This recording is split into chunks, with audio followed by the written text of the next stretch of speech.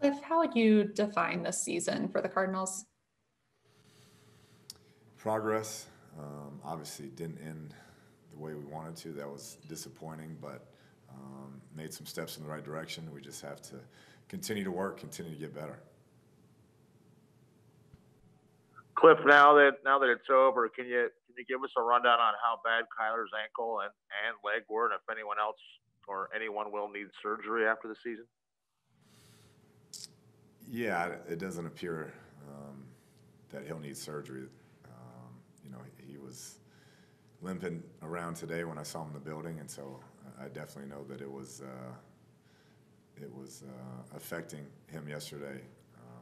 And so hopefully he'll heal up quickly and be feeling better soon.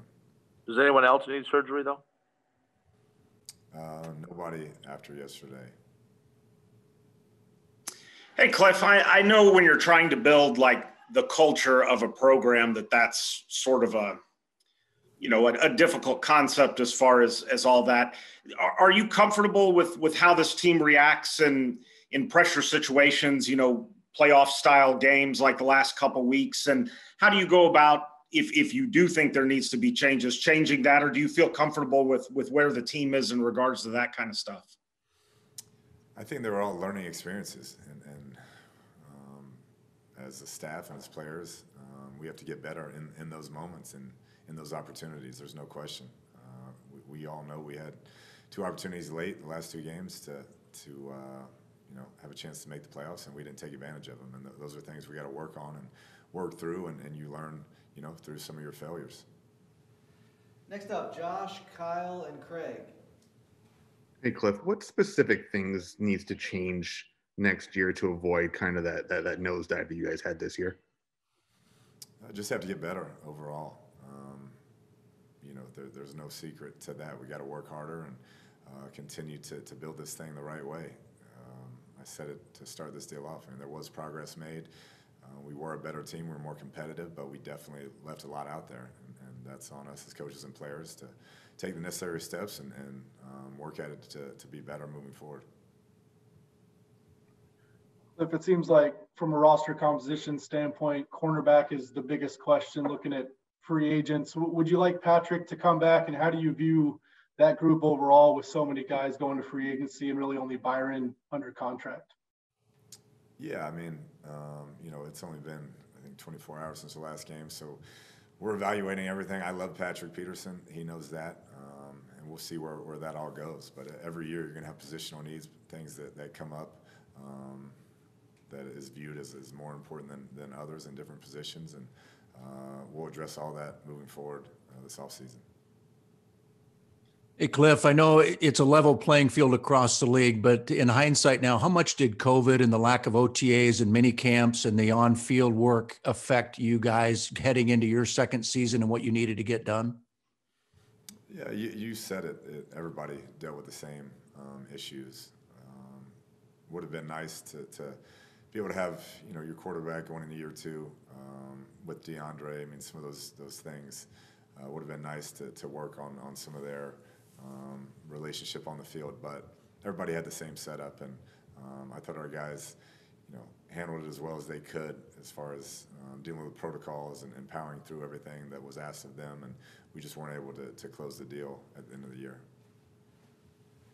Next up, Mark, Mike, and Catherine. Hey, Cliff, when do you expect to have a decision about Larry Fitzgerald's future, and how much do you lobby him to come back?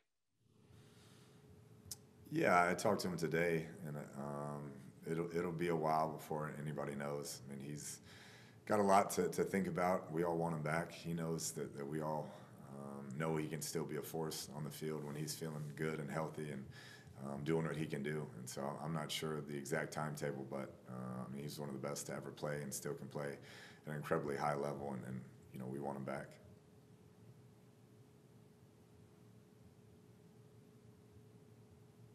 Cliff, when it comes to the offseason, there hasn't been any news. Do you guys just plan accordingly for possibly a normal offseason, or is that something you'll learn over the next couple of weeks? We're hopeful that we'll learn, more what it's going to look like moving forward. We really don't have much knowledge on it right now, but it'll be, I'm sure it'll appear different than it has in previous years, and we'll adjust accordingly. Cliff, what's the status of kicker moving forward? Did Mike do anything to change that conversation around Zane? And then separately, did you get any clarity on any of those PI calls, the one against DeAndre yesterday and the one that was not called in the end zone? Yeah, no, I didn't have any clarity on those calls yet. We always submit those plays and we'll get those responses back, but those were obviously tough plays in that game. And as far as the kicker, you know, we've said it along, we like Zane, have a lot of faith in Zane, and we're still evaluating all things moving forward. We'll wrap it up with 4 more. Darren and Kevin, Bob and Josh. Hey, Cliff, do you anticipate your coaching staff returning intact, whether there be other opportunities or anything like that? Do you know that yet? I don't. Kind of the same answer. I mean, we're just 24 hours since that game, and we're still evaluating a lot of things. Hey, Cliff, obviously Kenyon fell a little short of 1,000 yards. What did you think about his season as a whole, and just obviously him going into free agency, what his future would be like, whether you want him back there or not? Yeah, I think since he's been here, the past 2 seasons, he's done a tremendous job.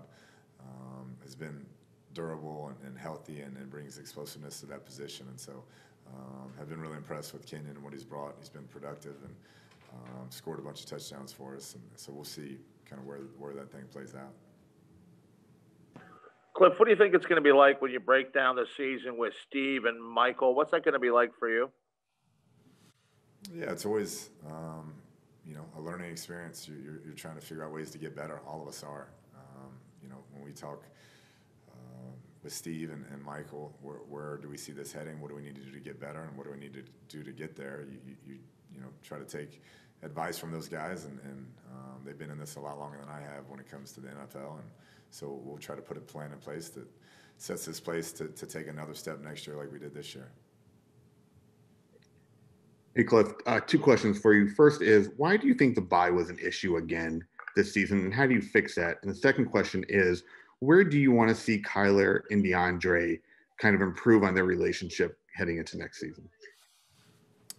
Yeah, as far as the bye goes, I don't have an answer there. That's something we got to continue to look at schedule-wise and figure out how we can come out of that and play better football moving forward. And then with Kyler and DeAndre, it's just time on task. I think the more that they're able to just throw and get a feel for each other, the better we're going to be. I mean, they're very productive for this year, particularly in the circumstances that kind of surrounded it. But those 2 guys are very competitive. They know that they can play at a higher level together, and they want to take it there.